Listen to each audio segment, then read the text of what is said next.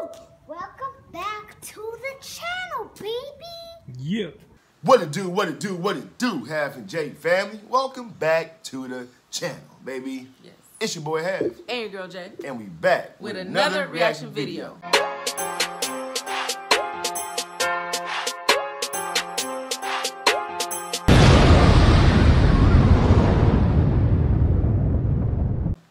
All right, y'all, so we back once again for some more reactions for y'all. Hope everybody out there enjoying their day, evening, or nighttime, whichever one that may be, by the time y'all get this video. Yes. You feel me?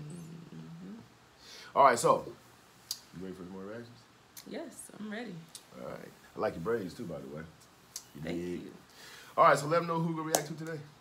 We are reacting to 47 years of Joe Biden's racist comments. 47 years? That's what it says. Damn. Racist comments, huh? I'm interested to hear this one. Let's jump right into it, but before we do, everybody that's out there who has not yet subscribed to the channel, go ahead and hit the subscribe button. Yes. Turn your post notifications on. Yes. Like and share this video. Yes. And comment down below, baby. Come and join the squad, man, Half and Jay. Come on. We already kicking off. What? Good vibes, baby. Good vibes. Boom. Get it. Are you going to apologize? Like, Cory Booker Apologize for what? Cory Booker's called for it. Cory should apologize. He knows better. There's not a racist bone in my body. I've been involved in civil rights my whole career. You cannot go to a 7-Eleven or a Dunkin' Donuts unless you have a slight Indian accent. I'm not joking. The world is different. There's too much unfinished business for us to just look backwards. We have to look to the future. I know Joe. We know Joe. But most importantly, Joe knows us. That's right. And by the way, you know, I sit on the stand and it get hot. I got hairy legs that turn blonde in the sun. And the kids used to come up and reach in the pool and rub my leg down so it was straight, and then watch the hair come back up again. They look at it. So I learned about roaches. I learned about kids jumping on my lap. And I've loved kids jumping on my lap. Even Did he say what I thought he just said? I don't know. Did he intertwine that with roaches? Yeah. Well, Learning that.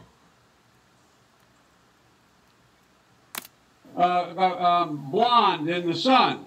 And the kids used to come up and reach in the pool and rub my leg down so it was straight, and then watch the hair come back up again.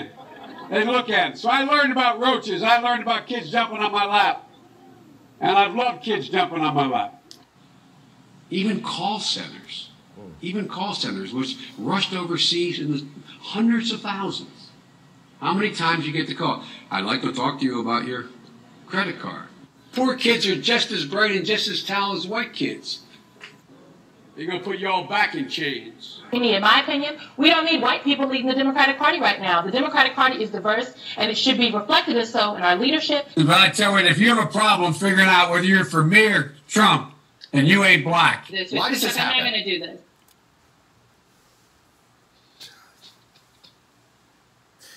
If you have a problem figuring out whether you're going to vote for me or Trump, then you not black. I don't think sometimes people really understand what they be saying sometimes. I think they just be talking sometimes. Is diverse, and it should be reflected as so in our leadership. But I tell you, if you have a problem figuring out whether you're for me or Trump, and you ain't black, why does this happen? I'm not going to do this. I'm not going to do this, Chuck, I'm not going to do this because let me just be really clear. Vice President Biden absolutely has a respect level for all people around him, for voters across this country, young people, older voters, voters of color, black people, Latino voters, indigenous, Asian American, Pacific Islander. So I'm not going to even traffic in any hypothetical conversation about if he is sensitive enough. In my opinion, we don't need white people leading the Democratic Party right now. But I tell you, if you have a problem figuring out whether you're for me or Trump, And you ain't black. I think Joe Biden might be suffering from that same white entitlement and privilege and ego, where he's just that old school white male who feels like, hey, man, they need me, I don't need them, or I got them already. Joe Biden is under fire this evening on comments he made about working alongside segregationist senators in the past. Biden recalling his early Senate career, bringing up two segregationist senators, Herman Talmadge and James Eastland, who called African Americans an inferior race. I was in a caucus with James O. Eastland, Biden said. He never called me boy, he always called me son. At least there was some civility. We got things done. We didn't agree on much of anything. We got things done. I think the two-party system, although my Democratic colleagues don't like me saying this, I think the two-party system is good for the South and good for the Negro, good for the black in the South. Other than the fact that they still call me boy, I think they've changed their mind. It's that old school white male.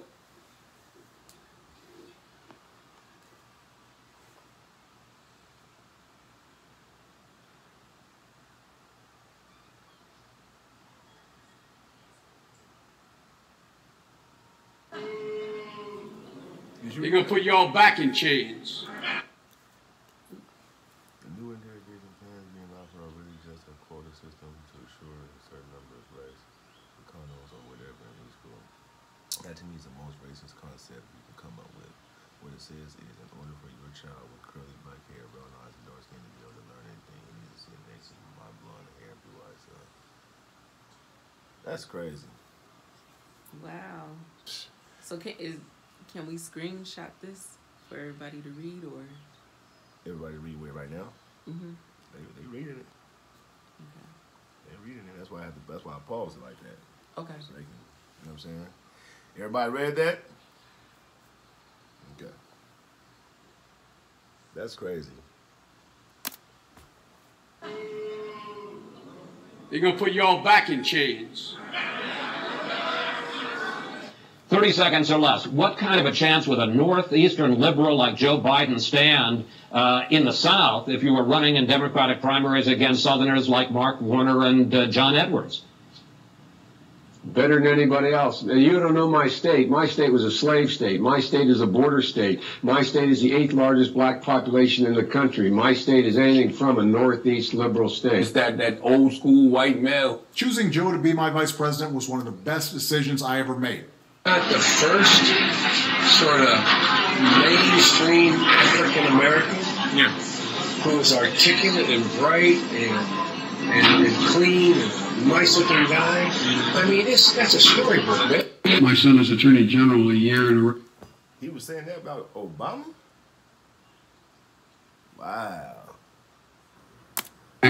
Came back, and that's one of the things that he finds was most in need. When he was over there in Iraq for a year, people would come to him and talk about what was happening to them at home in terms of foreclosures, in terms of bad loans that were these Shylocks who took advantage of these women and men. Back from Mumbai to go meet with President Xi in China. I stopped in Singapore to meet with a guy named Lee Kuan Yew, who most foreign policy experts around the world say is the wisest man in the Orient. There's not a racist bone in my body. But I tell you, if you have a problem figuring out whether you're for me or Trump, and you ain't black. Yeah, Joe Biden really is that ignorant, and that is who the Democrats want you to stand there and lie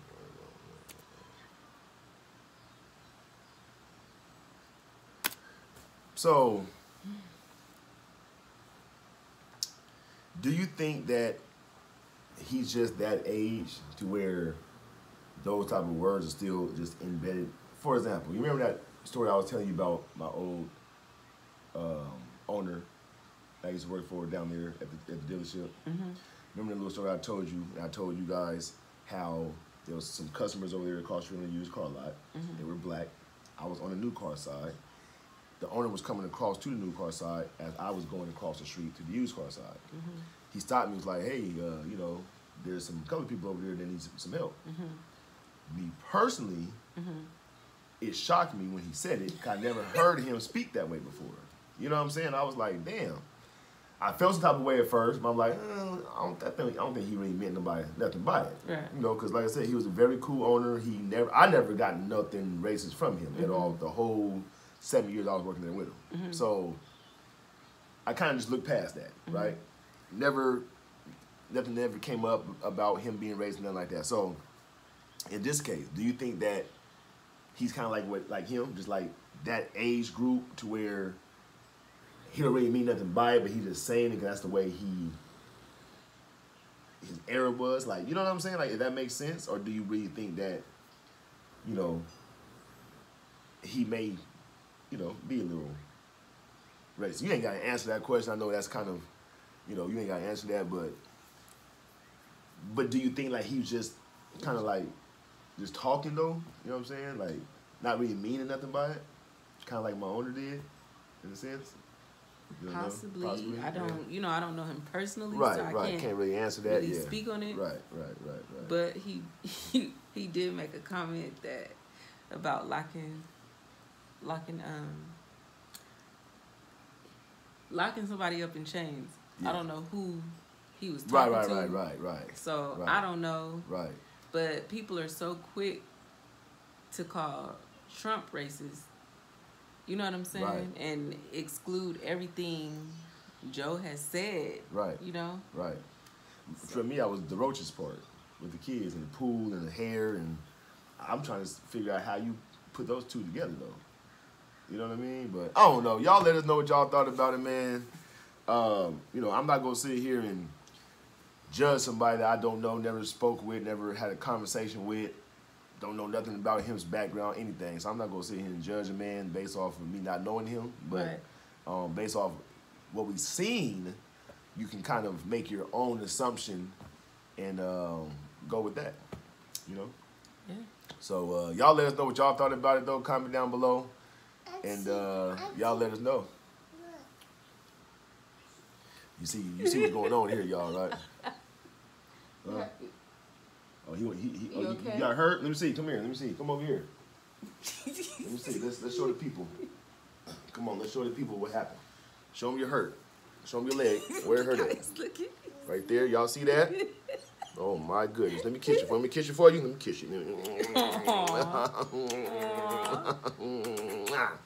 You okay now? Huh? You okay now? Okay.